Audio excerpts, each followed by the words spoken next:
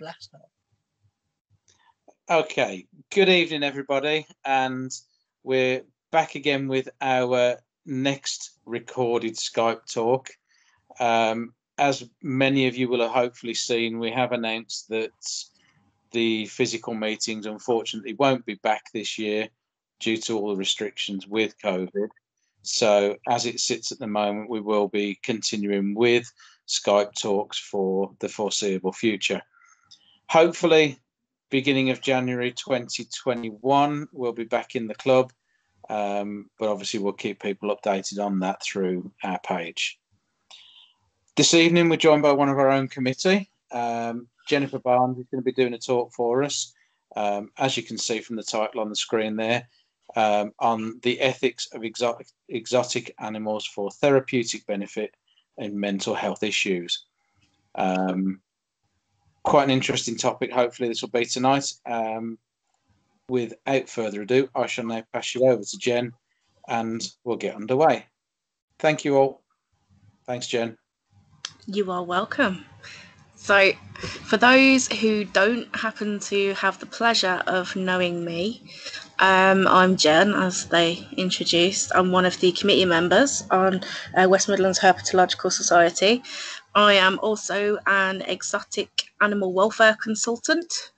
I passed my degree back in 2018 now in Animal Welfare and Behaviour, and I'm just about to finish my Masters in Animal Welfare Science, Ethics and Law. So I'm getting there slowly, as horrible as it is. But I'm going to talk a little bit about ethics tonight, and I know that most of you have just let out an audible groan because most people don't like ethics, and I wouldn't necessarily blame you. It's a very difficult concept to get yourself immersed in completely. The philosophical side of things in general is really difficult because it's epistemological. So it's more about the knowledge of understandings more than anything. So usually it's split into two, epistemology and aesthetics, but we won't get too much into that because it's a little bit confusing. But I did think that I should give you a background first, a little bit of a background with the ethics, because it might make a little more sense the rest of the presentation that way, because I was asked to do this presentation specifically for exotic animals for therapeutic benefit, because it's mainly for people who do animal encounters, and a lot of the animal encounters list therapy as one of their remits. So it's basically to cover the ethics of not only using exotic animals, but also for the human side as well. So I'll start just with a really brief, it won't be too long, I promise. And if anybody has any questions, please do message me. Please do contact me at any point, because ethics, it works better as a conversation. To teach it, it's dead boring. So don't feel like any question is too stupid, because I will be absolutely happy to answer anything or to have a conversation, even if it's stuff that you don't necessarily agree with me on many points, which is completely fine. But I'll start with the UK ethics, and we're a bit of an odd one in the UK. We are, as a fundamentally Christianity-based nation, our ethics are based on Christianity and the Christian values. Whether you believe in Christianity or whatever your religious beliefs are, or lack of religious beliefs, it doesn't really change the fact that that's what our morals are based on as our society. And our relationship with animals and how we treat animals, it literally comes down to this one paragraph in Genesis 1:26. And it basically relates to this having dominion over animals. So that's how people took how we get to treat animals, is that we have dominion over them. and therefore we are number one forever and always, and we're allowed to basically do whatever we please with animals. And you can see that that's happened throughout history.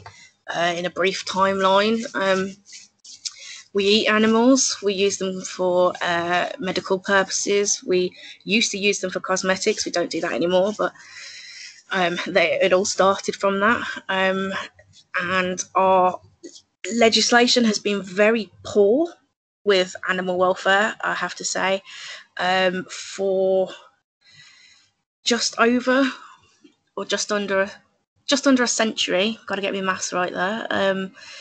So nearly 100 years, we only had one main piece of animal welfare legislation, which was the Protections of Animals Act 1911, and that only got updated in 2006 with the Animal Welfare Act. So as you can see, that's a massive gap, and in between that gap we've had basically the birth of animal welfare and animal ethics per se, definitely the birth of animal rights that we know of today. That came out in the 70s. So it's been a little bit of a mismatch in terms of legislation, but we have different philosophical viewpoints. So, you normally have your animal rights, which most people know what animal rights are. You have utilitarianism, and you have virtue theory. Those are the three main theories that we have in the UK, and we mainly go on utilitarianism, which is a consequential viewpoint, and it basically maximizes utility and minimizes suffering. So you may have heard of it in terms of what's the best outcome for the most amount of people. So utilitarianism really focuses on the consequences of an action, and that makes it different to animal rights, which focuses on the action itself. So even though we are a mainly utilitarianism-based country, it doesn't actually show through very well in our animal welfare laws, which also includes contractarianism. It's another big word, I'm sorry. But contractarianism is basically we can do what we want with animals because they can't basically agree for themselves. So there can't be, there's basically a contract between us where we get to do what we want because they can't do anything about it per se. A lot of the times I see people mentioning animal welfare as an ethical viewpoint. You may see it in animal welfare versus animal rights. And even though animal welfare is kind of a viewpoint in America, we don't actually have that viewpoint in England. It is utilitarianism that we use. Animal welfare is actually something completely different. I don't think people use it in the correct context, but there's a lot of times where people say they're for animal welfare, not animal rights, when really what they're for is contractarianism, where they can basically do what they want with an animal and without consequence. So be careful when you're using terms like that because it doesn't necessarily reflect the actual true viewpoint. So I'm just going to go forward with the actual presentation, and the whole thing is going to be reflective of utilitarian principles. So even though it may sound sometimes that it's animal rights, it's not animal rights. None of this is animal rights. And I'll be happy to answer any questions on that if anyone has any at any point. Hopefully you do. So the main question is why do we actually have ethics? And in terms with animal welfare, it's a multidisciplinary scientific field. So the main components of animal welfare is the animal welfare science that you are able to measure. It's observable and it's repeatable. And then you have the animal ethics side, which is reasonable logic. So it's the stuff that you can't do with science. It has to be a logical flow type argument. And even though it's so disheartening, ethics in general, it really makes you question your own beliefs, and it should, and that's good. And if you've ever done something with owning animals, say keeping reptiles in a certain condition, if you ever get that feeling inside of something's just not quite right, you feel a bit bad or guilty or something. That's more of your ethical side coming through. And sometimes you really do have to trust it in the gut instincts department to see whether you can justify basically your actions. So this is going to be a difficult one for people to understand, and I am really sorry. This is why I am really open to having a discussion about this. But why we include ethics is because we issue moral status to sentient animals, and that may get the hackles up of some people of mentioning the words of moral status. But moral status means basically we issue duties to animals for the sake of them, basically. So the way that we were taught how to think of it was if you see somebody kicking a dog, how would you feel about that person kicking a dog, and do you think it's right or wrong? Now, hopefully most people would say, well, I don't think it's right. I don't think that's right at all. And then you have to ask yourself, why don't you think that it's right? Why is it wrong to kick this dog? And I'm going to hope most of you would probably say because it would hurt the animal, and that is issuing it moral status. So you are taking into accountability its own feelings and the fact that it can suffer. So that's why we issue moral status to only sentient animals. But most animals now are considered sentient, everything, including some vertebrates, but not all, not most. But mammals, birds, reptiles, all of those are considered sentient creatures, which means that they can suffer and experience pleasure, and that's all that means. It's nothing major, but it's very important in terms of law and animal welfare, of course, because you can't really give something welfare if you don't assume that it can suffer at all. So the way that we actually look at it is that ethics forms the why part for animal welfare, and animal welfare science is important for the how, so we can find out how to look after animals and how to make it better with science, which is observable, repeatable, and then the why part is the justifications. It includes ethics in that, so the difficult part, as most people would think. So to start off the presentation, I went with young people as a focal point just because it was slightly easier to get statistics. We know that there are, especially recently with the COVID outbreak and social isolation with quarantine, mental health issues are quite rampant at the moment. I know myself, I was diagnosed with general anxiety disorder and health anxiety, medicated for that, and have been through some therapy just to take that old edge off. So I can understand quite a few points of view when it comes to something like this. There is a lot of depression and anxiety that you see within young people as well as the older generation. I'm not discounting them. Some shocking statistics is really that 1 in 10, and these are actually old statistics, so I would imagine that it would be a lot more now, but it used to be 1 in 10 young people having a mental health condition, which doesn't surprise me, I suppose. And it's not necessarily an issue that's just straight down to the UK either. Denmark, depression in 16 to 19-year-olds had tripled in 13 years, which is quite a small amount of time when you're thinking of scientific studies. And 17% of youth reporting good mental health in South America. That's quite low when you think overall. I think I remember that study, the UK didn't actually come that much higher. And I think the top country was Japan for mental health.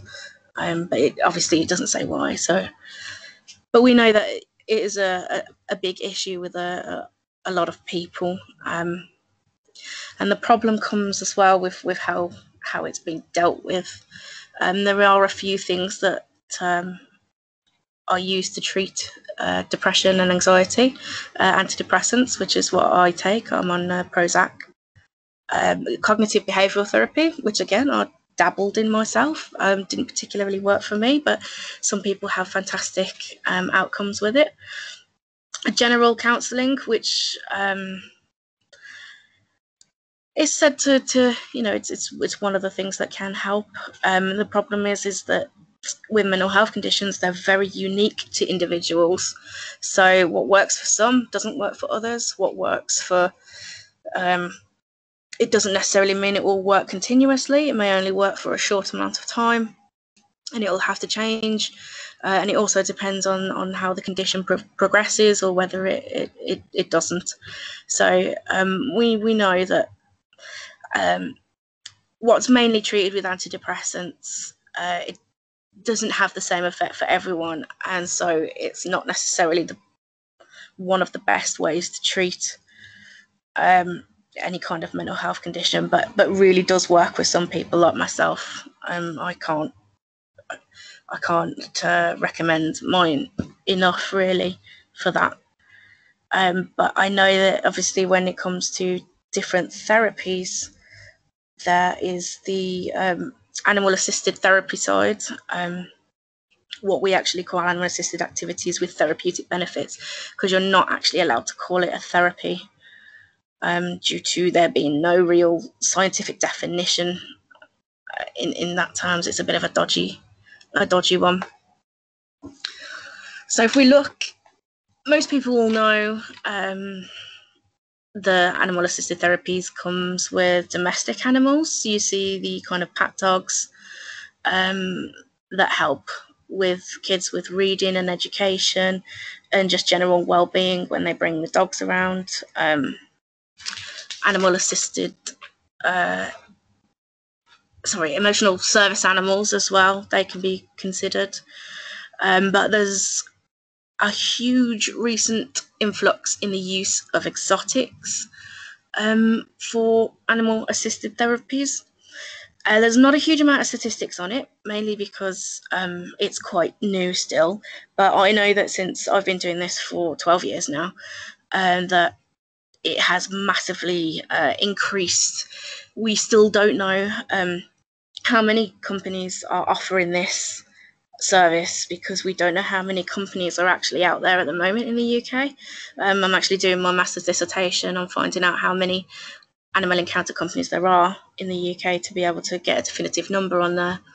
But as of yet, we're not entirely sure. The last figures were from 2013, and there was about 180 companies. So that's still quite a considerable amount of companies, but expect that to be at least double, to be honest. And they all use exotics for their therapeutic benefits, what they can offer for clients. I did find one study of the NHS actually using snakes in therapy for depressed teenagers, and that actually went down really well. It was quite a cute little story. And it did quite well, as far as if I can remember. I do have the links on the back of this that people can check it up. Angel, the corn snake, it was used for. It was quite a nice little thing. As we know, if you go with animal encounter companies' therapeutic benefits, if anybody's ever used them before, it's usually that the encounter company will come to your house and they'll carry out the encounter there, or sometimes you can actually go to one of their bases that they have. It's not usually they do come to you, so it does actually offer a bit more of a personal one-to-one kind of basis rather than, say, group therapy. But the price ranges are a little bit on the more expensive side than conventional therapy. I did try and get a price range from about 150 to 200 per hour. That will change with different companies. I've got no issues in some that are charging less and some that will charge more. It just depends. They are businesses. So either way, and a big part, and a very interesting part actually of this, was actually why people use exotics. So I set about some research in terms of scientific research, as well as asking people in general who have had exotics over for therapeutic benefits. And a lot of people mentioned that they had fur allergies towards domestic animals. So cats and dogs, and even though there's a rat in this picture here, it's classed as a domestic, the fur allergies put them off from having therapy with the more well-known species like dogs and cats. There are religious exclusions from certain domestic animals like dogs, or people have fears of dogs and cats, but not necessarily of snakes or any of the exotic mammals. And people are more inclined to get involved with exotic animals as there's a natural curiosity. So people are more likely to be drawn towards things that they've never seen before or they've never been a part of before. And we've all been there when we've seen an animal that we've never seen before, and it's absolutely fascinating. And it just adds that little bit extra of engaging the client to help. And I can't say anything wrong with that. A lot of, well, not a lot, some companies who don't own domestics, or they do own domestic species, but they say that they're unusable. So obviously training takes a long time with the therapy dogs. So it is not necessarily can be a straightforward process. There's a lot of things that can go wrong, and so they don't use their own domestics, but they'll happily use their exotics who they feel are a little bit more well behaved. And this is actually a fantastic point in a lot of it, is that many of the people that I asked, they found that exotics were more for them, especially the disliked animals like snakes and reptiles, because they themselves feel like they're disliked. So there's more of a connection and a relatability to the animal rather than a fluffy dog or a fluffy cat, or, things that people usually love. They'd rather have the nice smooth snake or something that people is usually afraid of. And apparently, I'm not disagreeing if this is incorrect with a lot of them. It was more appealing to male patients to have what they would believe a more manly animal, and I'm saying that in air quotation marks because it's, but that was one of the reasons. And a big point in the use of exotics is to actually see whether it works. And this is a really another really interesting topic, and it's a topic in itself, because when you actually go through the research, and there is not particularly a lot of research even for domestic animals, it is very positive and negative, that it doesn't particularly lean one way of working or not working. There are some that swear by it, some that say no, actually it did nothing. So there is no quick and fast answer to whether it works in general, but as said before, mental health conditions are very individual, so the differences is down to the individuals really of how well it works. Personally, I know from myself that it does. I've had positive responses from using exotics in animal therapy for myself as well as other clients. And I know a lot of my friends and a lot of people in the exotics world really do dote on their exotic animals, and they've basically saved them. And I know a lot of people will feel exactly very, very, very passionate about the keeping of exotics and just how well that these animals have impacted their life positively and give them a reason to be and to wake up and to carry on doing things. And we can't take that away from somebody regardless of what the scientific evidence says. So I've got no issues in people holding on to that. If that's what they truly believe, I'm fine with that, because I've seen the good. I've seen bad, but I've seen mainly good in with the scientific evidence and the anecdotal evidence, is what we call it. But if we go through, obviously, just a bit of the research, the USA is way ahead in terms of studies with the use of animal-assisted therapies and animal-assisted activities. It is not very prevalent in the UK at all. We are so far behind on tapping into something that could actually be fantastic. But that won't be down to us. That'll be down to companies and whether they're willing to actually put the money into the research. And there is the few studies that do exist. It was mainly on birds, used in perceived mental well-being studies. So that's basically where they ask the person questions about their own mental health and how they perceive it, and whether it got better or worse whilst owning a bird. And apparently it lowered perceived depression. There are many reasons for that. It doesn't necessarily mean that it was the bird, but it was one of the reasons. If I won't spend too much on the scientific research, again, it's just a little bit boring, and it is very much a to and fro. There was no solid evidence for in either way. So we'll say that some more scientific research is absolutely needed for the benefits and for any possible negatives that could come out of it. These are just a couple of the anecdotal evidence that I could collect with exotics. And there's in the corner Angel the snake, who's happily treating in part of a depression therapy group. I'm not too sure whether they're still going, because that was in 2009. But they could have got better. They could have had more exotics. You never know. And if reading through these, there's some fantastic ones, and there was a lot of really good anecdotal evidence for using exotics. And there's also a couple of negative ones with the respondents, and I can kind of understand this one for certain, that just looking after exotic animals and the welfare aspects of keeping exotic animals had a negative impact on mental health, because they do require so much more care. And to be fair, as we all know, being in the exotics hobby is actually quite exhausting at the best of times.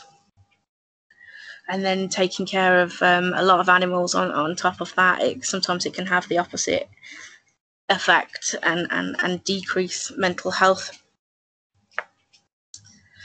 And finally, to get into the ethical and welfare considerations, I thought I'd go with the human side first, the anthropocentric side, just to get it out of the way.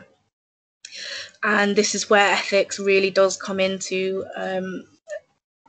looking into events like this with animal encounters. And it's not about being negative, it's not about being against animal encounters at all, but the whole point of ethics and animal welfare is it really has to scrutinise the event that's going on dealing with animals. That's the whole job of what it's supposed to do. So even though this may, some of it may sound negative, it is just the reality of the activity that's carrying on, and the ethical implications have to be noted so that we can have the best animal welfare, especially dealing with exotics and people, obviously, with people. Luckily, we have recently had a law update for the Animal Activities Licence 2018. Before that, the only thing that was available was the Performing Animals Act of 1925. The Performing Animals Act came out at that time to basically cover circuses. And I don't know whether you've ever seen these people, but there's usually people down at the beach who have some random exotic animals, say like marmoset, or I've personally seen tarsiers, I don't know why, and an eye once. And it was basically to control people like that. The Performing Animals Act was a register, so all you did was ring up your local council, you paid the fee, and you basically got put on a register, so it wasn't a license in itself. And even though there were animal welfare kind of provisions to it, they were very, very weak. It did not give much power to the local authority to be able to do anything if there were animal welfare concerns. And just in general, it was a very... I'm trying to think of how to put it without... It wasn't enforced very well. And that's nothing, I'm not saying anything bad about the encounter companies, but we basically had to rely on the animal encounter companies to kind of look after themselves. And thankfully, most have done a fantastic job. Some not so much, but most have done a fantastic job. So thankfully that did change. And now we are under the animal activities license. There is a lot more animal welfare provisions. There is a lot more enforcement to it. And there's a lot more powers that the local authorities can hold to be able to change things. I have yet to decide whether that is actually a good thing. Animal welfare departments of local authorities don't usually exist. It's usually the environmental health officer that gets lumbered with the animal welfare jobs. And recent statistics is that 70, I think it was over 70, maybe 71% of local authorities just pass all of their animal welfare concerns onto the RSPCA for them to deal with. So they're relying on a charity to basically do their job, because the Animal Welfare Act, which is the underpinning act, that act encompasses all other animal related acts. It is a criminal act, and it needs to be policed by the proper authorities, which would actually be the police. But they're not really that keen, and they're not. They don't have the budget for a start, and they don't have the training, which again hasn't changed with the upgrading of the laws. But we can always be hopeful for a better future. I'm happy to train any authority or anyone who wants to learn any different. I suppose it's just putting myself out there and them willing to trust me to be able to train. Jen, can I jump in there for a sec? Yeah. Sorry. I know what you're on about with the local councils, and some of them aren't the greatest. But then doesn't that need to filter through down to your everyday keeper as well? Because what it's governing at the moment are basically only shops, and shops can give out really good advice and give out everything, and their shop is to a standard that the guidance stipulates, but then it doesn't filter through. It doesn't, but the animal encounters. Animal encounters have their own guidance. They're separate to shops and from hobby under the license. So general keepers aren't licensed at all unless you have DWA animals. So they don't necessarily have to apply to any of the guidance for shops or for animal encounter companies or animal exhibition companies. They just have to basically adhere to Section 9 of the Animal Welfare Act, of however they feel necessary to understand that. So the problem is that when we have a law or regulations, they need to be enforced. A law is only as good as its enforcement. So they've introduced all these fantastic, I say all, I think there's been about 3 or 4 new animal welfare legislation, which is well overdue. But I don't want to say that it's a facade, because they have actually put a little bit of effort into it. But personally, I don't think that they've really listened to the concerns that people had in terms of enforcement, because it can be the most fantastic law on paper, but if nobody's going to enforce it, there's no point. And animal welfare can be reported by anyone. So I could take you to court for an animal welfare offence. Any member of the public can take any other member of public to court for an animal welfare offence up to 3 years after the event has happened. So it's the problem is that it has to go through some sort of legal aspect through the police and the CPS. The CPS aren't likely really to convict people or to agree to put the case forward to the courts due to evidence usually. And the courts of have their hands tied with how much of a sentence they can actually give. Now, it has recently gone up to 5 years, but you probably won't see that being issued very lightly. And there are many, many cases. Usually when we talk about animal welfare, we're not on about cats and dogs, but we're talking about animal slaughter. So in slaughterhouses, there was well over, it was either 70 or 80%, I'll have to find the statistics on that, where there was animal welfare breaches and nothing happened. So that's basically where they're focusing all their efforts, is with animal slaughter. Obviously, we slaughter billions of animals a year, and that's where most of the animal welfare issues are. So they put their efforts into that side, and they kind of forget about other sides. That was one thing I was going to. You said about the prosecution, and it's 5 years and not very easy. It's not going to be given out lightly. No, I don't think it will. No. When you see people given animal bans, and you only ever see the worst cases online. I'm sure there's going to be more cases out there than what you see.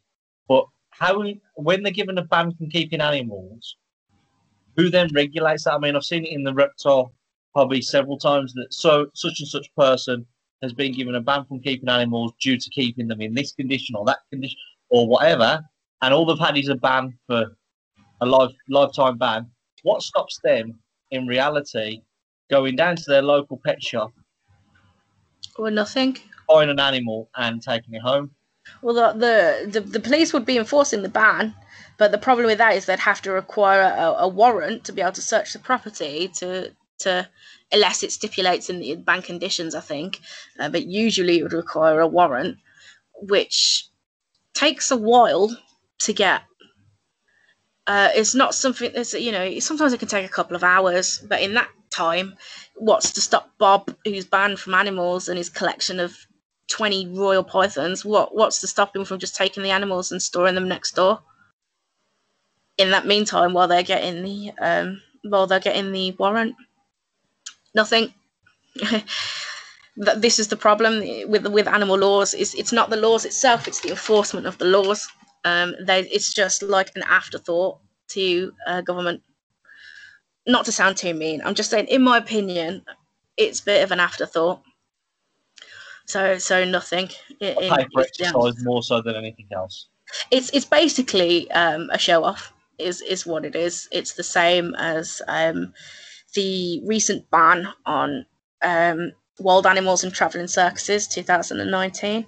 That ban was always to be in place since the license came out in 2012. There was always going to be a ban, but the lovely Michael Gove decided to put that forward as a kind of new thing, and look what he's doing, and the ban finally went forward. And he's the first person to be able to ban the use of wild animals in travelling circuses. Now, there were 2 circuses in the UK that had wild animals, which amounted to, I think, 48 animals. So they've banned 48 animals, basically. It was a really useless law that was brought in for nothing other than bravado of, look what I've done, aren't I fantastic? In reality, it made no difference really to animal welfare. So I know a lot of people would support the ban of wild animals and travelling circuses, but really it would have been better to focus efforts on other larger animal welfare issues, say, the biggest one obviously being animal agriculture, where billions of animals suffer a year. That would have actually been helpful for animal welfare, but no, instead they went for circuses. So with the 2 circuses that are in the UK, wow. I'm not at all bitter about that. I'm going to put my neck on the line a little bit here. I've got to be honest. Go on. But I think the banning of circuses is rather pointless when you just said, was there 180 encounter companies, which will probably double. Yeah. This is exactly they're exactly the same. Yeah. Someone will argue with that comment, but they are more or less the same. No, I'm fine to put. I'm fine to actually put my head on the neck in this one. And I'm not even giving Head on the neck. my Nostrils. my neck on the line for this one, or my head on my neck. Either way. And that's what part of my that's basically what my dissertation on is, actually looking on whether welfare has improved in banning the use of wild animals in circuses, considering that there is a second, more easily obtainable license, which is the animal exhibitions license. It's cheaper, and there are far less animal welfare provisions. So with the Circuses Act, I'll just call it the Circuses Act, they had to have 3 inspections from DEFRA, one of those to be unannounced with DEFRA appointed vets. They also had to have their animals checked 4 times a year by a head vet. They had to have a head vet. And there would have been other informal inspections that happened along the way. With the animal activities license, you don't have that. There are, I think, the beginning inspection when you have the license, and then when your license is renewed. And if your local authority decide, they'll give you a 3-year license, then it doesn't get inspected for 3 years. Whereas with the DEFRA circus license, that was a yearly license. It had to be updated every year. So they had to go through the same thing at great cost themselves. It wasn't the cost of DEFRA at all. They had to pay for everything. So for those 42 animals, the welfare provisions in the circuses law was actually a lot, in my opinion, a lot higher than the animal activities license that we have now, which they're happily able to join and still take the same wild animals around the country, because the definition of circus is very, very vague. So to go off on a little tangent there, I think is the word. So thank you, Matt. This is what I really appreciate, is the questions being asked, so I'm able to go off on little rants, because I love me little rants. But if I can go back as other in, it has changed a little bit now with the animal activities license. Before, obviously, people required no qualifications to be able to get the animal performance register. Now, I think that they ask that you do hold at least a level 3 in a relevant subject, an animal related subject. A level 3, I'm not going to push down, obviously, a level 3. I think it's a fantastic qualification for people to obtain. I don't personally think that it's the be all and end all. I think they should have either pushed for a higher qualification or not at all. In when it comes down to qualifications, but a lot of people have qualifications in a relevant subject anyway, or some of their trainers do. So that's neither a here nor there. But obviously before then, there was only one company that held the level 3 in animal assisted therapy, specifically from the British Yoga Society. Again, I can't discredit that qualification, because I've never seen it, and I'm not sure how much of an accredited company the British Yoga Society is. So I just put that on there as a point of interest. At least this one company's tried, so fair play to the company. They will obviously all have to have DBS checks, usually, to work with vulnerable people. And what we have to remember is these people are working with vulnerable people. So adults with disabilities, young children with disabilities, young children in general, these will all be considered as vulnerable. So usually have a lot higher checks in place. One of the biggest issues that I have is that there are no accrediting bodies in for animal encounter companies. So you have accrediting companies for the use of normal domestic animals, but not for exotics. And it is possible that they can be a part of the domestic, so SCAS, and they can use their guidelines for sure, but it doesn't kind of equate a lot of the times, as it's SCAS is mainly with dogs and horses, which are completely different animals. So it would have actually been nice to have a regulating or accrediting body, just something extra to give people peace of mind and to train the animal encounter companies as well. Just a little bit more. Say how we have like BIASA and IASA for zoos, which is an accrediting body. It just gives people that little bit more, a little bit of peace of mind, and it's just better, better for companies as well to actually have an accredited body to be able to push themselves forward in the trade, that they have something that other people don't. Again, this is one that I'm really sorry is going to annoy a few people, especially with the mention of that name, Warwick. I say it Warwick specifically. I know it's Warwick, but it's Warwick. I'm sorry. It was an okay article. I don't necessarily agree with his quote. The greatest potential threat to human health resides with the trade in and keeping of exotic animals, exotic pets. I know that is a bit weird as well with the recent effects of COVID and a potential of where that came from, which is only a potential. It's not a definite. And there are many. I think there are more than, again, 70% or 60% at least. I keep saying 70 or 60, and I'm sure it's that. Diseases in the world are zoonotic, so most conditions are zoonotic anyway, because that's the way that they work, that they're able to cross a species barrier. We're very lucky that coronavirus at the moment hasn't crossed again to a species barrier, because that would probably mean the end of us. It's been good so far, fingers crossed. I've jinxed it now. I'm really sorry if I have. So I don't agree with Warwick in that at all. And with the article, again, one of the science things that you can do with articles is look at the credibility of an article.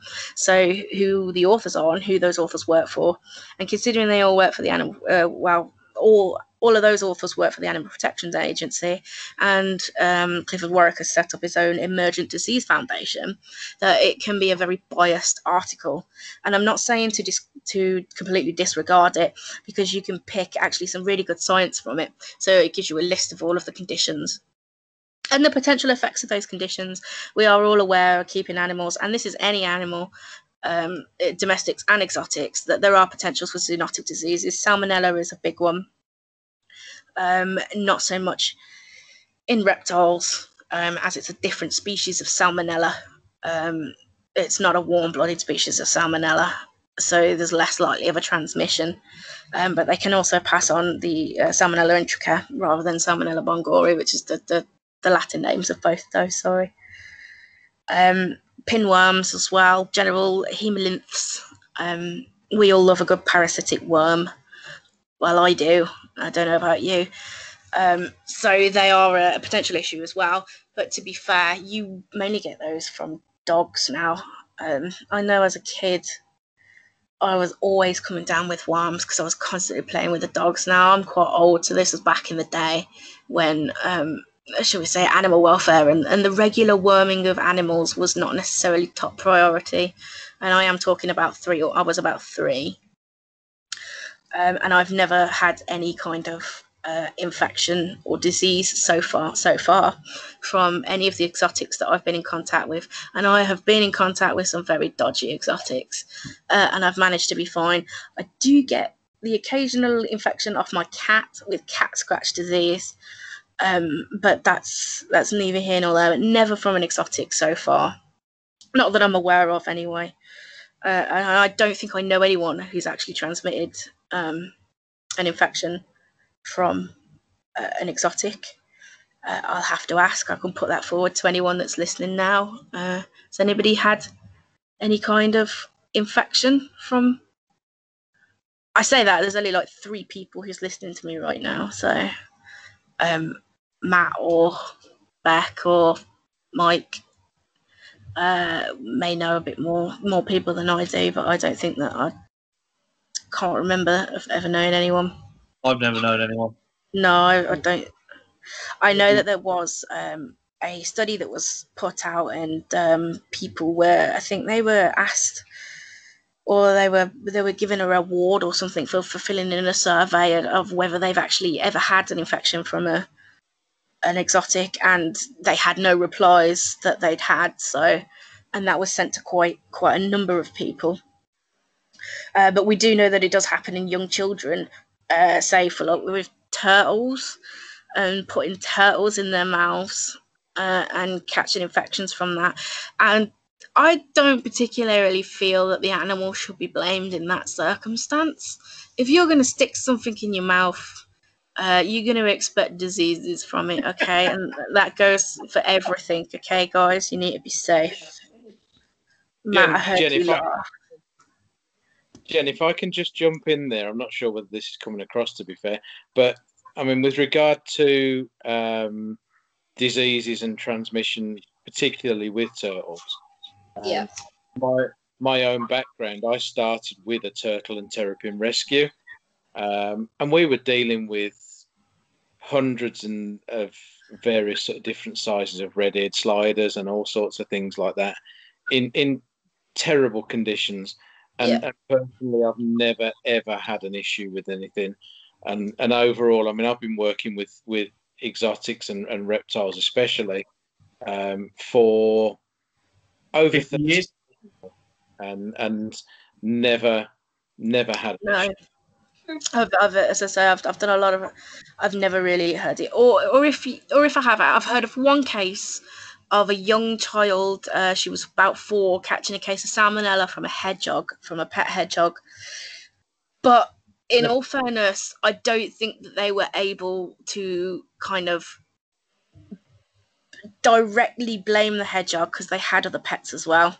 So they had cats. So it's a difficult one, and it's not one that, personally, I don't think that somebody, unless they only had one animal, say a terrapin, and they put it in their mouth and they got Salmonella bongori, then yeah, okay. But if they had Salmonella enterica, I don't think that you could really, say for definite that it was the turtle. But I know that they did change the law, and in America, that they can't sell turtles under 2 inches, so that kids stop putting them in their mouths. I mean, you could always teach a kid not to put things in their mouths. That's also a really a good way of stopping the spread of disease. One thing I was going to say, Jen, is when they blame the animals for that, I don't think you can blame the animals for any of it, in all honesty, in that sort of thing. Because if you're going to kiss a turtle, a snake, a gecko, or you're going to lick it, you're going to kiss it, you're going to put it in your mouth and suck it, whatever you wish to do with the animal. Even just touching is a risk, Personal hygiene comes into it, though, as well, doesn't it? Exactly. Yeah, it does. The animal for lack of personal hygiene. No. And in fact, I suppose if you look at other animals as well, Sean just brought up a good point about aspergillosis with birds. You get it with parrots, and you get it with chickens, and that can pass on as well. So even though Clifford focuses on exotics, considering that exotics, even though they're still in the top 10 of pets in the UK, they are actually decreasing in popularity if you go by the Pet Food Manufacturer Association statistics, which is probably the most accurate statistics in terms of statistics. Statistical analysis anyway. Dogs, cats, horses, chickens, fish, they're all still quite up the top. Rabbits, and people still contract a hell of a lot of well, not hell of a lot, but that's where majority of the zoonotic infections come from. That, and I think the biggest one is actually eating meat. So obviously, we will encounter diseases, Campylobacter, Salmonella. My favourite, which is threadworms in pork. I love that. It all comes from the animals that we eat, and to be honest, if you're eating an animal, you have to kind of expect that there are going to be levels of parasites on what is essentially dead flesh. So, but you stroke any kind of animal, you put your hand anywhere, it makes no difference. As long as your personal hygiene is kept up to date and well, you're not really more at risk with animal infections than pretty much any other infection per se. But when we are talking of exotics with vulnerable people, obviously these people, the clients, are likely to be immunocompromised, so they have a lesser effective immune system than a normal healthy adult. And that really does actually need to be taken in consideration, because they're more likely to catch the infections and more likely to suffer a greater illness from the infections. So the hygiene really does have to be ramped up. I have to say that in I'd say 99.7% of all encounters that I've seen, and I've seen quite a few, the alcohol gel is always available, which is obviously a part of the regulations now, but it was before. People were asked to wash their hands. You weren't allowed to eat near the animals. So usually, it is pretty good with animal encounter companies. Anything can be better, and I'm usually a stickler for really ramping up the hygiene. But I am from a science background anyway, so I'm used to that kind of those regulations. So I can come in and add more. Whether people do it or not is down to them. But it is definitely something that we do need to think of when we're talking about immunocompromised people. So it's just people, keep an eye on things like that. Even if you're immunocompromised and you own reptiles, yourself, or young people, babies, you just have to keep your hygiene up, and there's usually no problem. One of the issues as well in a consideration is, and this doesn't happen often, and I don't want you to think that it does happen often, but it is a point in some cases where parents or clients themselves have been not convinced, but not by the company anyway, but by their experiences, to stop conventional medication in favour of just dealing with the animal-assisted therapy without seeking medical advice, which is obviously not recommended at all. It is never recommended that you stop any kind of medical intervention without the advice of your medical practitioner. And you can't blame people if they're seeing a good effect from the weekly sessions with animal assisted therapy over the horrible side effects of their medication. I can understand where they come from, because all they're trying to do is get the best out of their life, basically. But it's not something that should be done. And people should not be asking their animal encounter companies for any kind of medical or therapy advice. Basically, you need to speak to a qualified practitioner for that. And of course, it is expensive for continued use. That's down to the individual encounter companies. I know that a lot of companies agree on a massively reduced price if people book a few sessions. So it doesn't necessarily become too expensive. There's a lot of places that do volunteering as well, especially for children with behavioural issues in school. I myself have been a part of a few programs when I worked in a private facility, a private zoo. And they used to have the behavioural students come along. If they'd behaved that week in school, they got to come to the centre and help out with the animal care and the cleaning. And they were always the most loveliest kids. And it was a shame how basically the school system kind of fails them in that sense educationally, because they were perfectly fine with us. They loved the animals. They loved coming to see the animals. So we never really knew the behavioural issues of certain kids or why they said they were, because they were fine with us. But it happens in different settings. So, yeah. And I'll get on. Yeah. Becky's just messaged me and said her mic doesn't appear to be working. But she has asked me to ask you a question. Do the regulations have any consideration for zoonotic illnesses transmitted from humans to animals, as well as the other way around? Yes, they do. They do. It's not in depth, but they do have some considerations, and it depends on what regulations she means. If she means animal encounter companies, then yes. I think there is some with the pet shop licensing as well. Mike, if you can confirm that. I think there is. I'm pretty sure I saw some things in there to do with zoonotic diseases, and there definitely is with the zoo licensing. For sure, I know that for sure. So yes, kind of. But it's not necessarily in depth, but it's not supposed to be anyway. So the welfare considerations to do with animals. Again, this is not meant to sound, it does sound a bit negative, and I promise you I only mean it in the best of intentions for animal welfare, not for animal rights or any other purpose in that sense.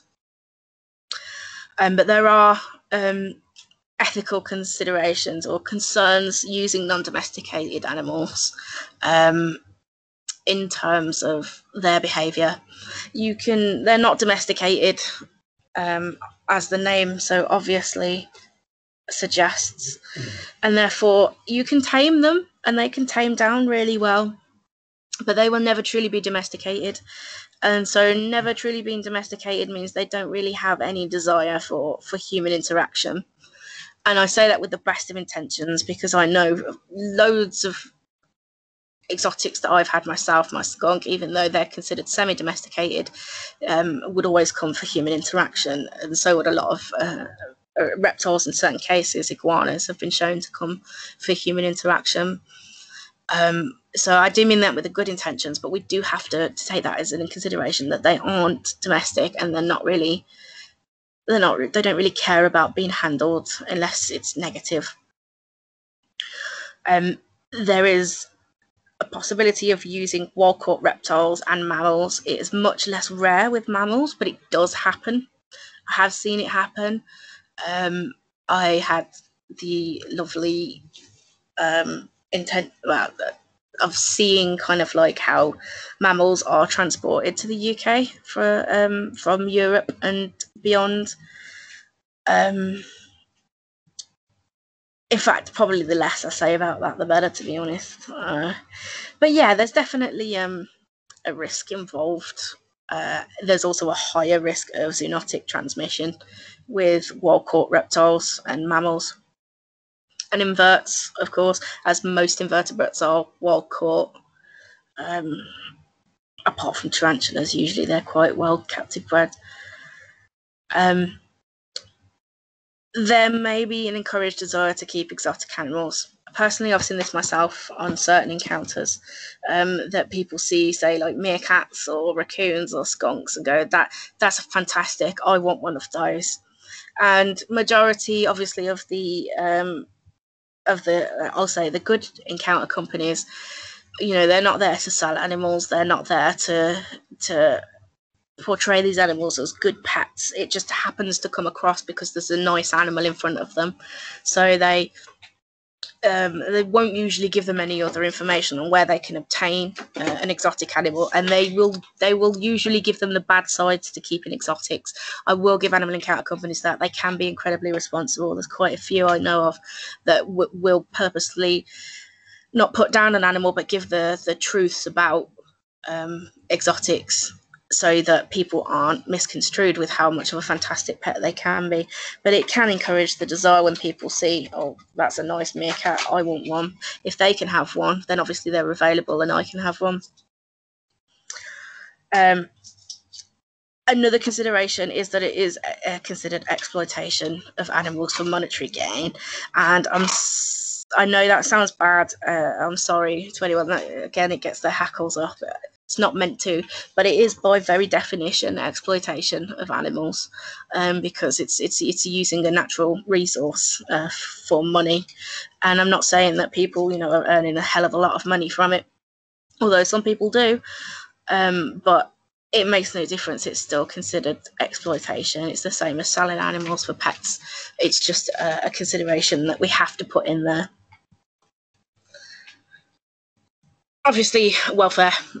This probably should have been number one, to be honest, on my list. But usually I crack on so much about animal welfare. It bores me sometimes. But obviously it is different to domestics. Exotic welfare is more specialised. They have different temperature requirements, different lighting requirements, taking animals out for, as a second point, extended periods of time. If you're thinking of snakes that get taken out in rubs for a large amount of time, over 4 hours, with no heat, no water, no shelter, they all present welfare concerns. Anytime that an animal can't exhibit natural telos, so natural species-specific behaviours, it's considered a welfare concern. Some people are better at providing their natural behaviours whilst they're out. I know that the new regulations put a lot about their natural behaviours in, so that they have to provide kind of shelter and appropriate food as well whilst they're out, access to water. But as you can see in this picture, I can't remember where this was taken actually, but they drill holes in the side and the animal's just in there, and you come along and they take the lid off and you see it gets handled for numerous amount of, let's say 30 minutes. It gets put back and then it gets taken out again within the next 20 minutes. The animals aren't given time to calm down. There's nowhere for them to go. They can't hide. So they're basically building their stress levels inside, and there's no way for them to bring their stress levels down. So it starts to become, because we have different kinds of stress. There's chronic stress, and then there is de-stress, which distress is considered short term, usually from handling or something, and then the animal is given time for the stress levels to come down, so it gets put back into its enclosure. It can go and hide and calm down. Whereas chronic stress is where it's not given ample enough chance to be able to do that. So for somebody who's taking a large snake out, because large snakes are pretty cool to show off, they really are, and they do draw in a crowd, and you can do a lot of educational work in telling people about snakes and why you shouldn't kill them, etc., etc. But they've taken that snake out for 8 hours that day. It's the only big snake that they've got. They go home on the night. That animal's been traveling for say 2 hours and been out for 8 hours, and then it gets taken out the next day. It's not giving that animal an ample time to be able to calm down and really. Just as a general, I'm not saying that there's a huge amount of scientific evidence to this, but personally I would leave it a week between taking every animal. Understandably, that's not really possible for some businesses, especially smaller ones, if they don't have that many animals. But my job isn't really to think about the business, but to think about the animals, even though I do have to take the business into consideration, of course. So that was probably one of my biggest issues, is the fact that the animals aren't given ample time to rest. Even when they're out, animals should have 30 minutes out and then put away for a couple of hours and then rotated, really. A lot of companies do that, but a lot of companies don't. They just kind of shove all their animals out on a table, and it's kind of like a pick and choose and there you go sort of scenario. Another issue, this has happened quite a few times, that I've seen personally as well, that because their exotics aren't really predisposed to want human interaction, especially snakes, rejection can upset clients. So when you're dealing with a vulnerable adult, and all they want to do is hold this animal, love this animal, because this is the fantastic thing, and that animal decides to bite them, or not decides, but feels it has no other option but to bite, or wants to run away, and it can cause mechanical injury to both the animal and to the client. They end up getting scratches or bites, or it can severely upset the client because they've been rejected, and it can obviously severely upset the animal as well, cause more issues, more likely to bite as a defense, or just to completely not want to be taken out at all. And another issue being separation of group animals. This is one that you will see a lot, especially in meerkats. Meerkats are a mob animal by nature. They should be kept in groups for their best behavioural welfare for that. They are, as they're a group animal. A lot of people take out one meerkat or maybe two, but with the one meerkat, when you take it out of a mob, there is a chance that that mob will then kick that animal out when it comes back, because it will smell different, it'll be different, it hasn't been there for a while, and it can upset mob balance very easily. I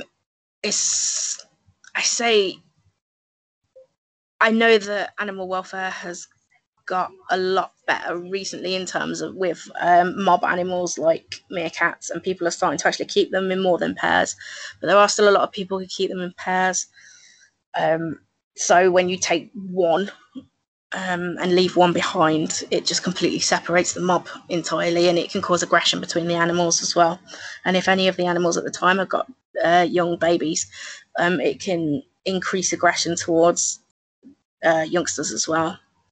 So that's something that people need to really keep in mind when they're taking group animals by singles.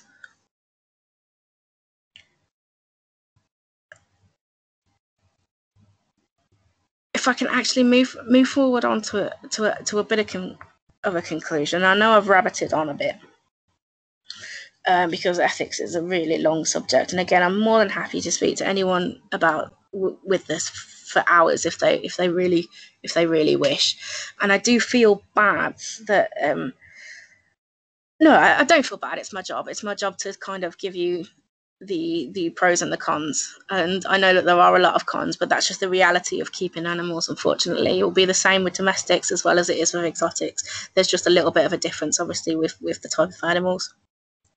But overall, I do believe there is a lot more research that is needed on the subject in terms of animal welfare and for the use of therapy.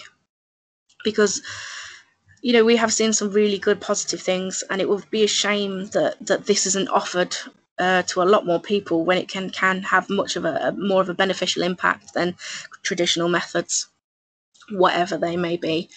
But as there's no real mass financial gain to be had from using animals over, say, pharmaceuticals, then it's not likely to actually get the research that it just it does actually deserve to get. I still believe strict regulation is required, more towards vulnerable adults personally, but also towards animal welfare, and that's just to ensure that they're as safe as possible. I would actually be fine to have that as an accrediting body as well. So if anybody fancies setting up an accrediting body, that would just be grand. That would be fantastic. A good one would be an introduction of an accredited qualification as well. That's going to help people understand others' needs a lot better, as well as animal welfare. That will maximise the efficiency of the treatment as well. So better overall for humans, and increasing animal welfare is obviously going to be better for the animals that are used. But overall, as I've said before numerous times, actually, I don't actually see a reason why the use of exotics can't be used, especially in conjunction with conventional treatment for therapeutic benefits. And I keep saying therapeutic benefits as opposed to therapy because it doesn't necessarily meet the definitions of therapy. So therapy has to be goal orientated, and it has to be kind of looked over by a professional, whereas animal assisted therapy is actually just an animal assisted interaction. So there is no goal. There isn't usually it's not goal driven. It's usually just a one-off visit to make somebody feel better at that time, sort of thing. And that's why it's not considered therapy, even though a lot of companies put therapy in their remits. And this is the most important part, of course. If you do ever require anything to do with ethics, animal ethics in particular, I could try other ethics. I can't say that I'd be very good at it, but I could definitely try. Even if you fancy just having a scream at me, even though I'd rather you didn't scream at me because I cry easily. But if you do, then please do contact me. It's what I'm here for. I've spent so much money on qualifications and I really want to use them well. So you'd be doing me a favour as well as learning something. I've put my contact details here. I haven't put my mobile number on specifically because I don't really want people having my mobile number. But if anyone does need it, I would probably give it if you required it. I'll still be a part of the committee for the West Midlands group. So you'll see me next year at meets as well, or you're more than welcome to contact me on Facebook in the meantime, or to have any kind of, even put the comments or questions underneath on this presentation when it does go out. I can do pretty much any animal ethics that people. I would like to do something with animal rights, because I know a lot of animal rights gets quite the negative press in our hobby, and some of it is well deserved, but a lot of it is misunderstood. So I'd be happy to talk about the differences between animal welfare, well, I say animal welfare, between utilitarianism or increasing animal welfare as opposed to animal rights, because it's one that people often get confused with, that I've noticed anyway. So do feel free at any point just to give me a chat. I'll be happy to help. But other than that, that's pretty much it. I do have a question for you, Jen. Shoot. There's a lot on Facebook with people comparing the husbandry of reptiles, more so in this country, to the American community, which is greatly different. And then people trying to educate people through, and I will quote, morals and ethics. Aren't they subjective to your own beliefs? Kind of a no. Ethics is the term employed basically to society. Morals are more of a subjective view, but you can't really. Your morals and your ethics kind of will align. So you can't. The problem with philosophy, the problem with ethics is, regardless of what situation you take, you have to be consistent. Ethics requires consistency. So you can't be, and I'm just using this for instance, against using animals for entertainment, and then morally find it perfectly fine to hire an animal encounter company, because that's a contradiction between, and a lot of ethics do contradict because a lot of people don't know their own ethics yet, and that's absolutely fine. I'm not saying that there's anything wrong with that, and sometimes your morals and your ethics change as you get older, or when your priorities change. Mine definitely have. Doing the masters, I've definitely become a lot harder, a lot more perseverance. I'm not going to say towards animal rights, because a lot of people don't understand that. So I don't want to be confused with being an anti when I'm not. But I have more of an understanding of animal rights now. I'm still utilitarian as far as I'm concerned, a preference utilitarian. So I'm fine to be able to keep animals as long as they have a fantastic life in captivity, or equal as good as they would in the wild. But I say our morals and our ethics in general aren't necessarily that different to America's. It should kind of be the same, but we are far advanced in animal welfare than they are. And I'm sorry to say, there are some fantastic organisations in the USA, and I'm not saying that the whole place is terrible, but especially in terms of legislation, we are far more advanced than America so far in that aspect. So you will see great differences between them both. And by all means, if you want to try and push for better welfare with people who you see aren't doing the best, then you can. That's absolutely fine. the good thing with ethical viewpoint, it will differ, obviously, depending culturally, religiously. You are allowed to question other people's ethics as long as you do it respectfully. So no one can stop you from say, questioning their ethics. I see a lot, say, with eating different kinds of animals. I'll just give it as like a random example, and people say, "Oh, certain cultures shouldn't eat dog," for example. And even though on one half of the argument, people say, "Well, we can't really question them. It's a completely different." It's a different culture, and we should be respectful of that. And then on the other side, they're saying, well, dogs aren't for eating. We have certain animals that we, and it's halfway kind of right in between both of those. We do have the right to question. We can't really question the species of animal in that sense of, even though we have a relationship with dogs, we have a relationship with cows as well in terms of domestication. We still eat those. So you can respectfully question things.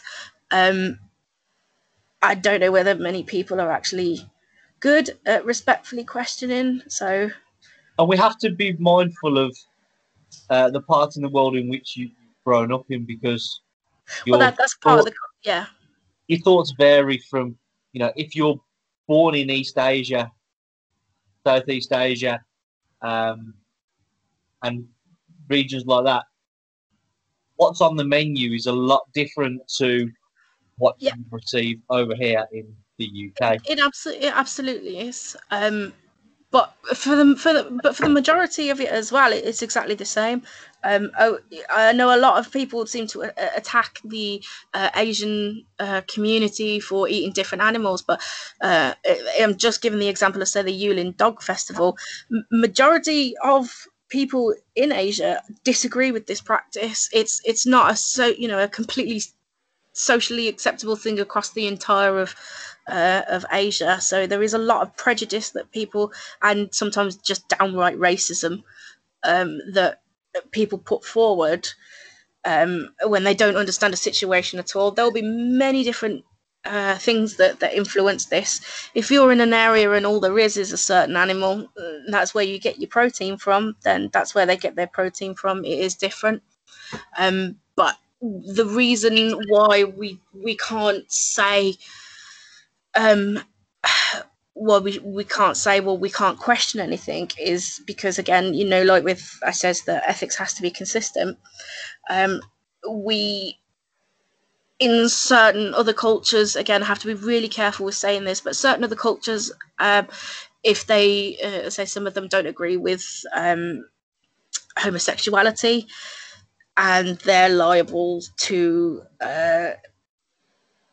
imprisonment or worse. Imprisonment or kill someone specifically because they're gay, then we should be able to question that, because it's in the advancement of human rights and equality of life. So if you're questioning something for the better, to advance either human or animal welfare or rights, if people are for animal rights, as long as they do it respectfully, then that should be absolutely fine. Are the two comparable? Human and animal rights? Yeah. Yeah. I googled that question. Apparently, it was something you don't ask somebody on a morals and ethics basis. So I thought it'd be a good one to throw in. No, I think to go into it, you have to kind of gather what your ethical viewpoint is. I'll use utilitarianism and animal rights because they're the two largest ones. People usually fall somewhere in between those two or at those two. And when I say we as the human race, not just like me and some dude in a shed, when we were looking basically what gives us the standing to have rights, why should we be good to each other? Why shouldn't we murder each other? Why shouldn't we do certain things to other humans? There has to be a crossover with animals because there's not much difference in terms of the ethical justification between animals and humans.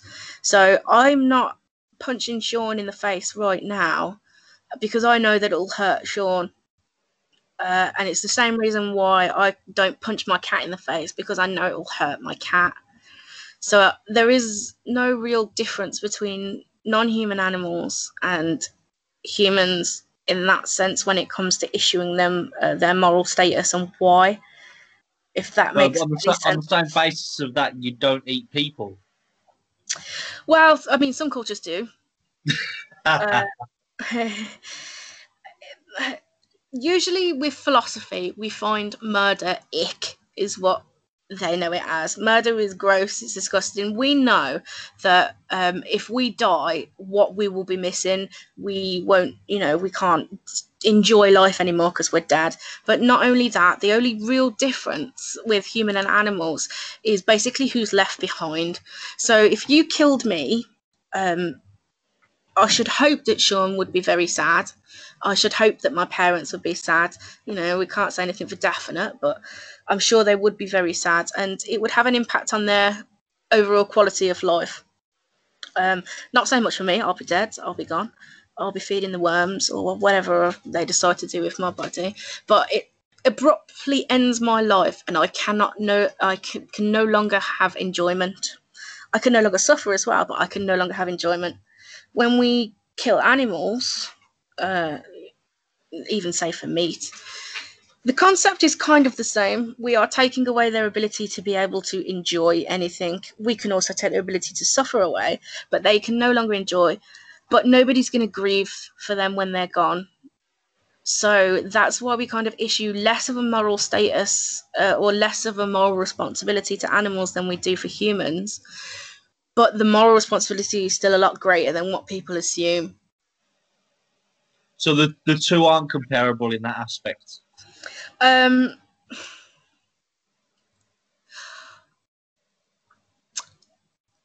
They are comparable, but if comparable, but if I look at it from the surface, I would probably say no, because you have a different reaction, a different immediate emotional reaction from a human dying than you do from an animal dying. But we quantify our responsibilities to each other based on how close we are to each other. That's just human nature. It's what we do. It's called the socio-zoological scale. So we issue moral status to those who are more closely like us. So we have the great apes, for example, chimpanzees, gorillas, others in that area, cetaceans, dolphins, and killer whales, elephants. We give those the most out of all of the animals because they're the most like us. Then it's just general mammals. Then it's in general birds. Then it's in general, I think it's reptiles. Then fish. Then invertebrates, or it might be fish and then reptiles. I'm pretty sure it's reptiles then fish.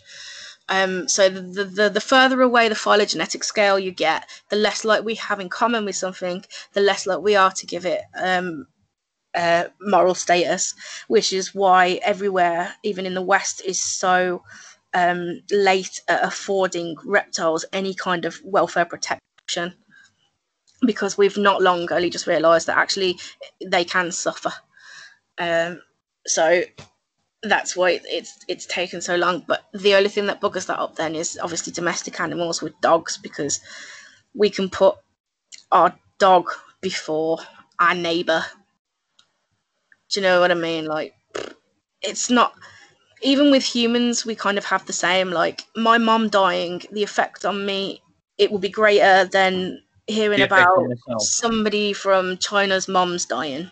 Even though, it's still a loss of a human, it's not the same reaction, because that person's not as close to us, or not close at all, even though we can still feel sadness for it.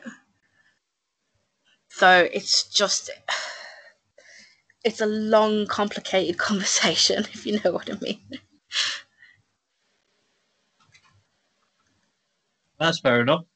I just thought I'd try and throw out some extra questions towards Absolutely do.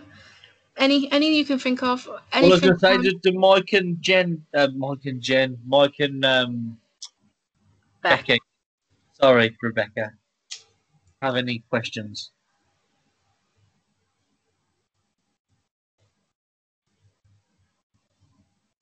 I think they're asleep. Nope, Mike's here. The only thing I was going to ask, which was raised earlier on, was regard to private prosecutions as such. Is it feasible to bring a private prosecution under the DWA Act for somebody keeping illegally, for example?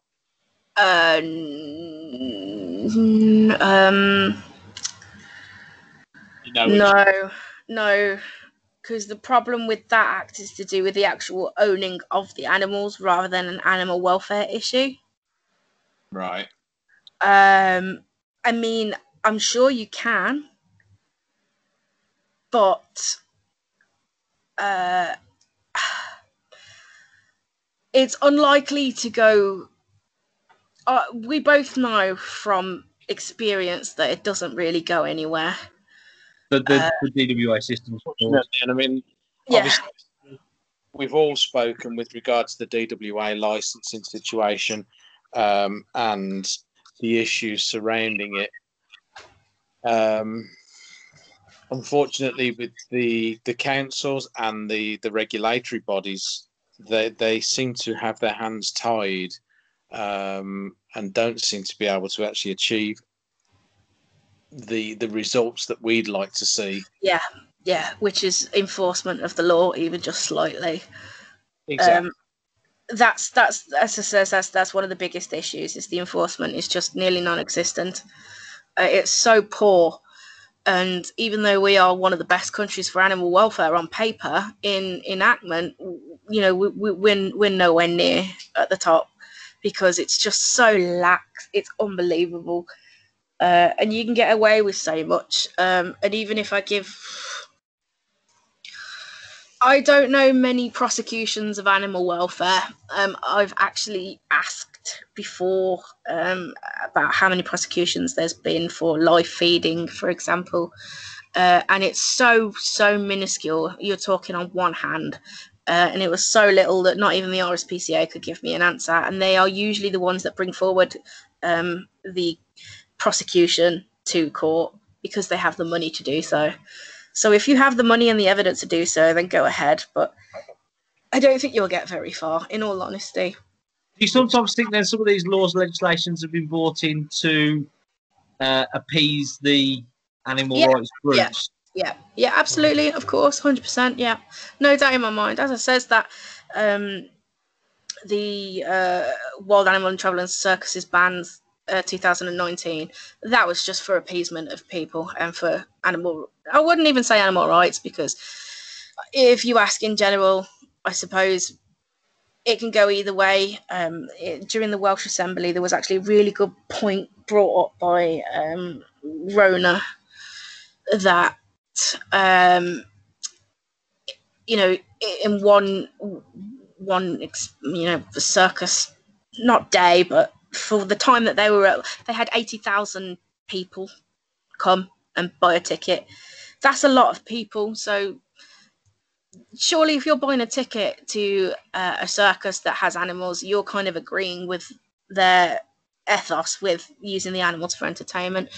But a big issue that happens in scientific research as well, specifically actually, and just in general, is that when somebody with a specific bias wants to ask public opinion, they use the internet as a large it's a place where you can get the most kind of replies rather than standing on the streets talking to the actual general public. But the problem with that is people on your Facebook or on your Twitter or online, you usually have people that are like yourself, that usually have the same kind of ideals and ethics as you do.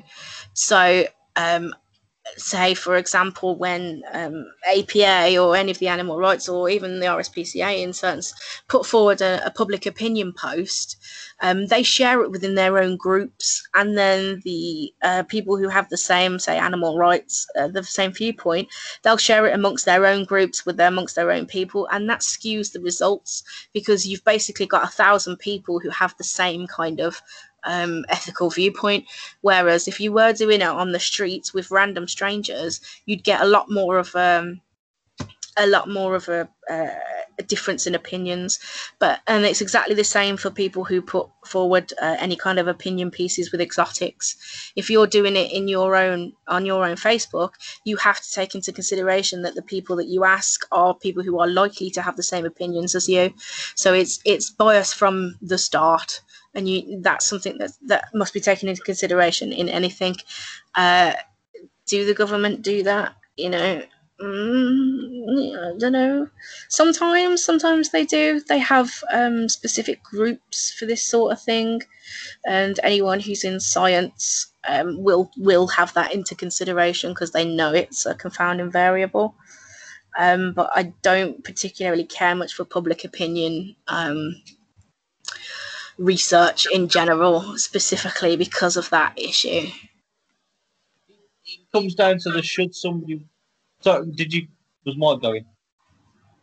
I was just going to say, I mean, on that point, I mean, obviously, at one point in the presentation there, you referenced a paper by a certain Mr. Warwick, notoriously anti-exotic. There you go. It's to the bottom there. A review of captive animal-linked zoonosis in the Journal of Environmental Health Research. Yeah, I mean, unfortunately, Clifford is renowned for being completely anti-animal keeping. Does that give that particular paper any less weight? Does it depend on who's actually viewing it? The thing is, with a lot of Clifford's work, when researching it, as I did before, a lot of his journal articles are opinion pieces in journals, and opinion pieces aren't peer-reviewed. It's just something that you can put forward. So even though it comes up and it's referenced as an article, it's actually just an opinion piece. And the articles that are referenced, they do go through peer review. So they are kind of at the standards. They're at the standards of, from anyone else. Because we can say exactly the same thing about anyone who's for the keeping of animals. So this is what I don't want people to do, is to instantly dismiss anything that comes from Warwick, because you can go through his papers, as I've done, and you can pull some really good science. What comes with the science then is crap opinion, but the science itself is pretty good, especially some of his behavioural work. I will have to give him that. Yeah, but I'm more like Warwick than I do Elaine Toland. I don't really rate her work at all.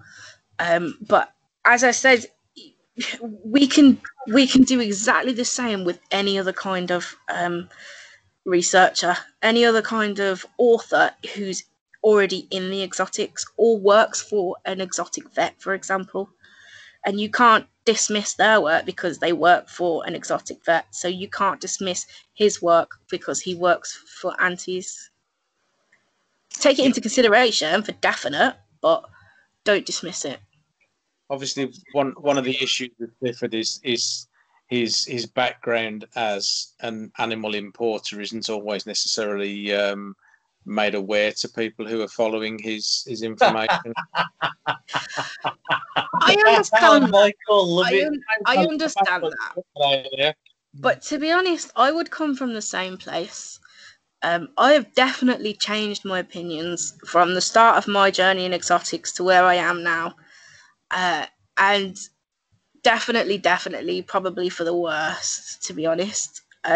Because just the amount of stuff that I've seen for myself, and scientifically that can be backed up, So on the one side, you can actually look at it as, okay, well, he knows all the bad that goes on, and that's why he changed his mind.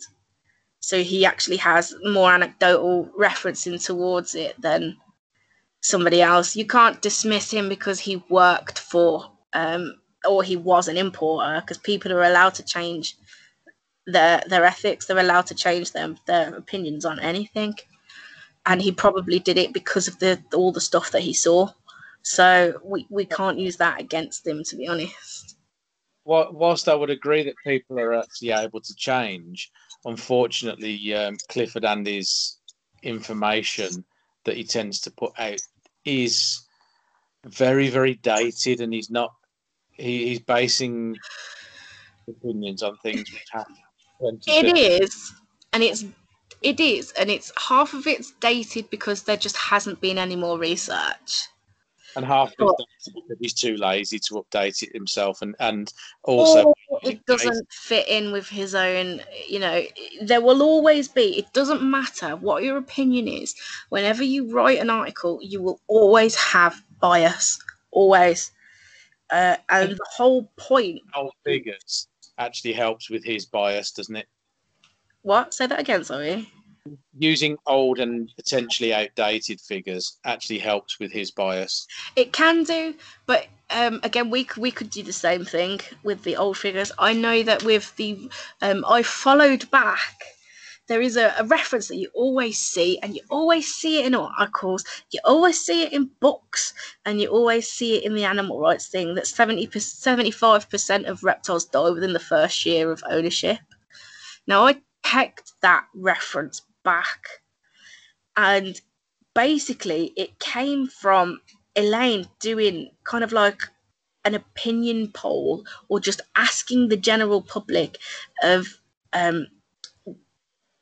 do they have a reptile, and then do you still have that reptile? Right. Now, when majority of them said no, it was put down as 75% of animals die with it. It was something like that. 75% of animals die within the first year of ownership, when really it could have meant anything. Like, it could have meant that they'd given the animals away, they sold the animals on, they just didn't have the animals anymore, different people.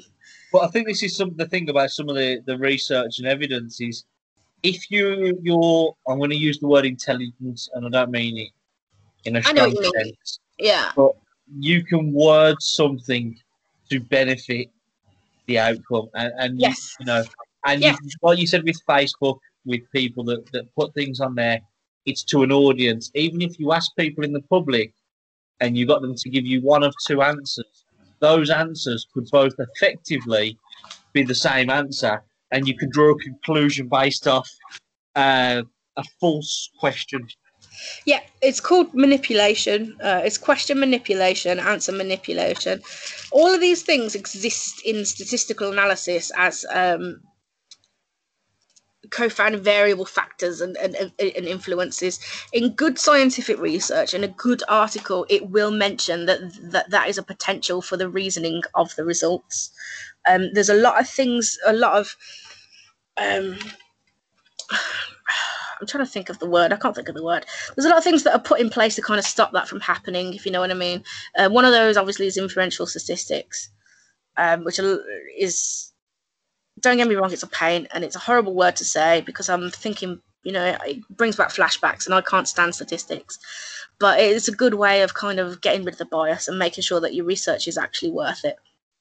A lot of the times research isn't, to be honest. A lot of the times they don't get the p-value that they really want, which means that the results are not statistically significant. But it doesn't mean that the research is useless. It just means that this time the results were not statistically significant. But we try and in science, when you have a hypothesis, you are not trying to prove your hypothesis right. You are trying to prove it wrong. And that's the whole point of science in general. So it's an issue that I have with a lot of Warwick's work, is he tries to prove his hypothesis right, which is really bad science. So you have your null hypothesis and an alternative hypothesis to make sure that you're not trying to cherry pick your results.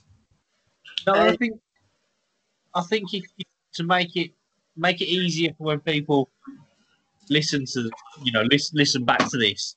If you put it into current statistics on things that people are up to date with and really focusing on, which is the COVID situation, there's been, at this point now, 15 million tests or so carried out. Now, I know somebody that's had a test 3 times.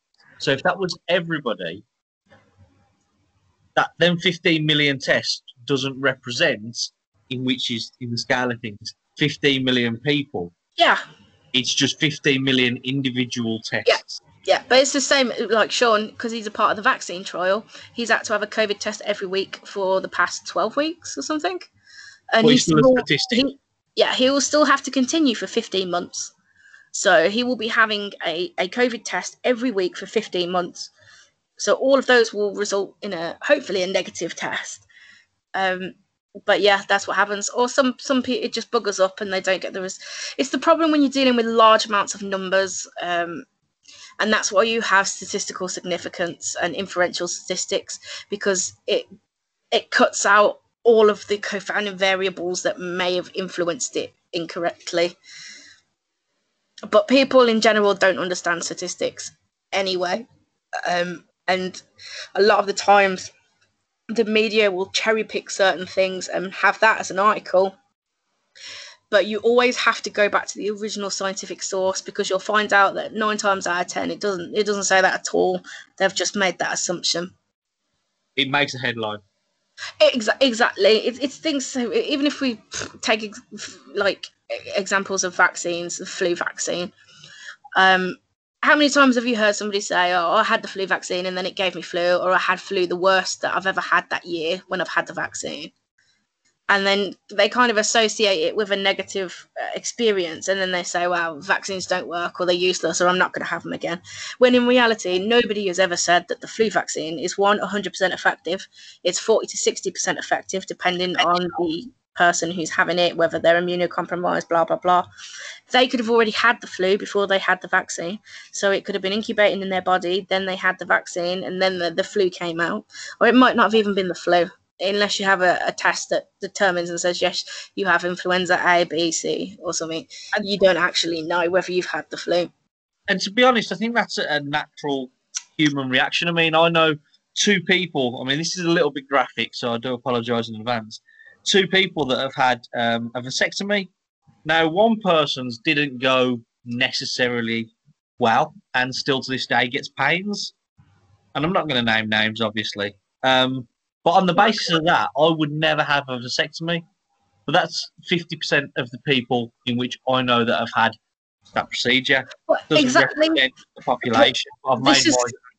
That's the point with statistics. So you can put down as an article title now, 50% of people regret vasectomy. When really that's why you should always look at the sample size, because your sample size is 2. Now, my sample size is 1, is Sean, and he had a very bad experience with his vasectomy. But okay, so that's 2 to 1 for me now then. Well, the thing is would you recommend a vasectomy, Sean? Yeah. Absolutely, he says. 100% completely would recommend having a vasectomy done. Even though his went wrong. But in my study sample now, which is of 1, 100% of people had pains or had a bad experience with vasectomy. So it's just a way that we can manipulate numbers. And that's why inferential statistics, you have to understand the science behind it. You have to know what you're looking for. Do you know what I mean? And we can't expect everyone to know. And that's why a lot of Warwick's work gets reviewed, gets looked at, gets put in the headlines and put forward, because it's catchy, and anything to do with human health that will negatively impact you automatically gets people's attention. So they know that, and they know how to play on that. Nobody cares. Like, there was 2 studies that came out. One of them says, owning a gecko gives you cancer, and the other one was owning a gecko, no health issues. no one's going to give it. No one cares really that there's no impact. They'll care more the fact that this one study says owning a gecko causes cancer, when in reality it doesn't. It doesn't. Just to put that out there, there is that I made that up. There's no association with cancer in geckos. But that's the old lies, damn lies, and statistics, isn't it? It is, yeah, and it's annoying, but it happens. I sometimes get fooled. Just for 2 seconds, I don't know whether Becky can hear us. Can Becky come on the mic? Because I'm not sure whether it's her mic or whether it's just the Skype system. Can you hear me? Yep. Jen, can you hear me? Yeah, just about, yeah. Okay, I've got a really quick question. The AAL that you mentioned earlier, do you feel like there is a skew in the regulations actually to protect the humans more so than the animals? There always will be. Does that bother you? Yes and no. I think I'm used to it now. You'll never get something that protects animals 100%. You can't. It's physically impossible. But also, it would be massively hypocritical considering that we eat a ton of meat. The biggest welfare issues are with animal agriculture. And I say this as somebody who willingly but sadly does participate in eating meat.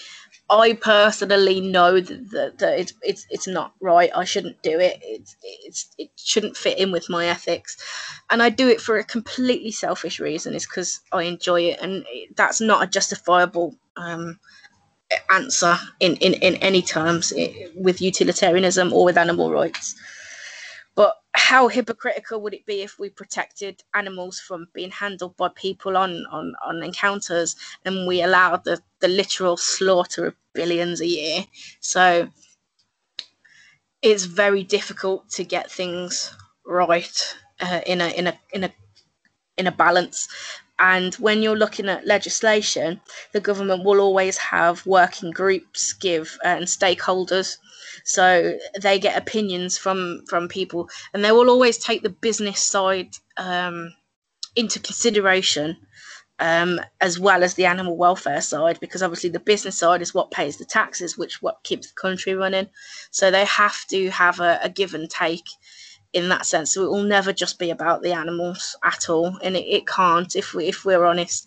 If we want it to be successful, and if we want people to get behind animal welfare, it can't just be about the animals, which is sad, but it's the truth, really, isn't it? I suppose it is. It's that balance, isn't it, between the two? Yeah. It'll never be perfect, but nothing I will. think you've highlighted about, a million flaws with everything. We even ended up on vasectomies and all sorts because of that. Wow, yeah, that's generally what our conversations go like, isn't it?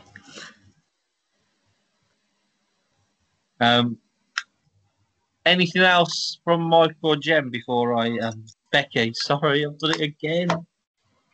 Anything else from Mike or Becky before I wrap up?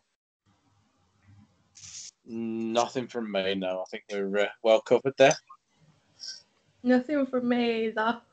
Thanks, Jen. You're very welcome. Are you laughing, Becky? Yeah, because I was going to ask Jen if she could send me the information for deed poll so that I can change my name. Oh, right, yeah, I can do. For anyone that happens to listen after this, I changed my name by deed poll in 2016 to Lady Jennifer, so it is my name. Well, can I just say, Lady Jennifer? Yeah. That was in depth. That wasn't in depth, my friend. To be honest, I mean, I'm supposed you could go deeper if you wanted to. Oh, it goes. The rabbit hole goes well beyond there, and that's why it made me cry a lot when I first started the masters. Getting your head around it's hard. It's really hard. No, I'm sure you could take it deeper for us. Oh, I definitely could. Yes. What?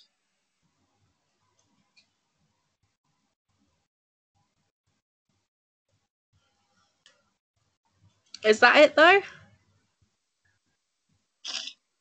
I think we've lost Matt.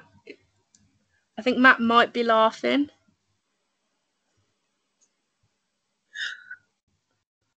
Hello? No, I just want to say thank you for.